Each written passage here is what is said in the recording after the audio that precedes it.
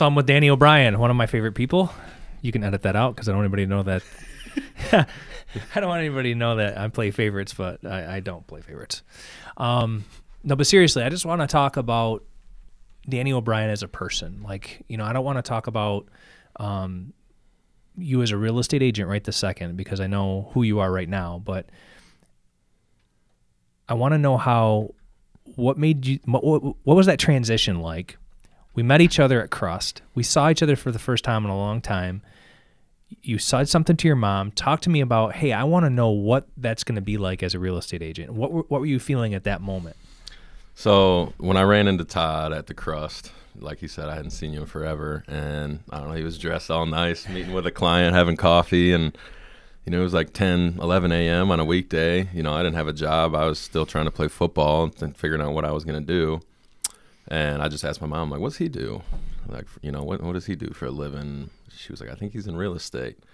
And then, like, the next morning, I kind of woke up, and I was just looking out the window, and I was thinking about all the people I knew in real estate and, you know, how successful some of them were growing up, you know, in the Powers community and the St. John's community. And I was just like, I think that'd be perfect for me. I'm like, I know I'm a people person, and I like dealing with people, and you being out at 11 o'clock, you know, out on appointments, you know, not so much stuck in an office. I knew that's something I could, you know, really like. And I also knew that there was no ceiling to it. So I knew it was good for, you know, somebody that was competitive.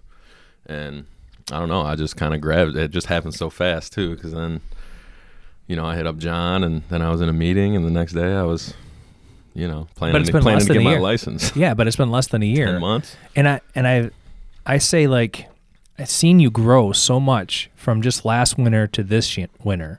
And talk to a person of your age who maybe thinking about getting into real estate or even struggling financially. What's that like to come in and feel what we've done in this group? It's been amazing, honestly. And, you know, everybody getting out of college, it can be tough, you know. And I started to get a degree when I was in school that by the time it was time to graduate, I was like, I don't think I really want to do that. And I know there's a lot of people out there like that, but, you know, I did learn a lot, you know, as far as psychology and stuff like that I knew could help me in something in sort of sales. But, you know, it's kind of like you're at the bottom and you got nowhere to go but up. So you just got to take a chance, take a risk.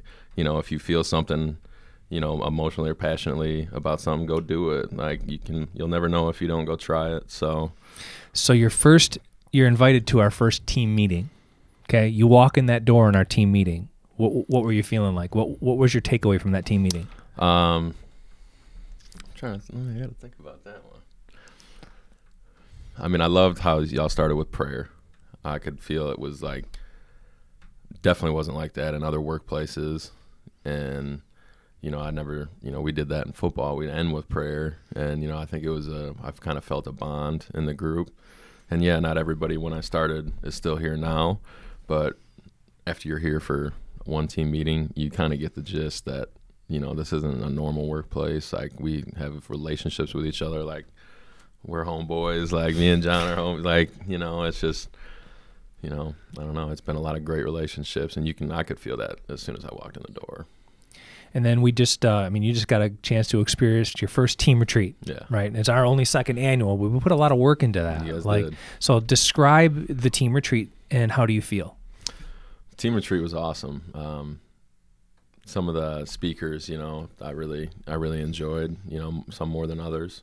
And I think that's what it is. But I think it's just important to take, you know, one little thing or two little things from each person, because you can always learn something. I think, you know, it's important to take notes, and that's something I learned, you know, playing football. You know, you guys gave us those new books, and I filled out 5 pages, you know, because, yeah, just seeing somebody talk is one thing, but going back and remembering, like, yeah, why haven't I been doing this like I felt when I was listening to it?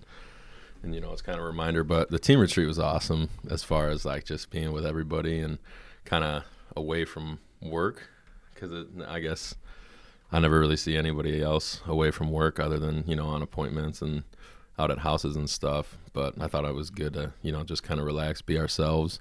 You guys did a great job with everything. You can tell you, Jen, and John worked really hard on setting that up for us. And, you know, I think it's going to pay dividends in everybody's attitudes. That's good to know. Yeah. So I'm going to go a little deeper with you, because I think that, you know, one of the things I know who's someone's really important to your life is your mom, Mm-hmm. right? And I can't imagine, like, I know your mom was super, super proud of you during football, like watching you succeed and do all those things in football and watching you on national television. I mean, I saw that. I used to follow her on Facebook. And then can you describe what she may be feeling now for you? She's very proud of me because, towards the end of my career, she didn't like watching and just like the pain and the brutality of it and getting hurt all the time and surgeries. And, but she was like, she knew I could be great at whatever I did just because of my mindset.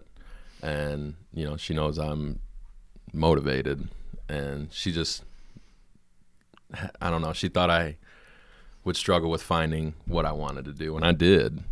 And so when I first, just did a couple deals, slow a little bit at first, and then in the summer, I'm coming home every week like, hey, man, I just sold a house today. Hey, man, I just sold a house today. She's sitting there like, what the hell? Like, and I just felt it like she was happy. And, I've been able to do some things for her that I never had been able to, and it's been great. I'm glad to hear that, man. I'm glad to hear that. So take us out and tell me what Danny O'Brien's like in 3 years. 3 years. Real estate mogul, baby. I mean, we're gonna keep growing this brand and this company, and there's nowhere to go but up. You just got to keep your mindset right and not get complacent and stay prospecting. There you go. Because when I got a little bit busy over the summer, I think I lacked a little bit on, I'm kind of keeping deals together, and I'm not getting the clients. So I had a couple slow weeks. So it's not about pendings, it's about prospecting, right? That was one takeaway from the thing, for sure. I did, yeah. I'm gonna get that tattooed on my forehead. I don't know if I asked him this or I'm gonna try it again. But tell us, Danny, what does legs mean to you? Legs means to me. I'm just playing. I think the growing is, the biggest part to me. Okay. Continuous growth. That's something I've always, believed in. If you ain't growing, you're dying. And, if you're not setting more goals or better goals or planning out, what you want, then you're not going to get it. So, and growing is also the relationships around you and the people you surround yourself with.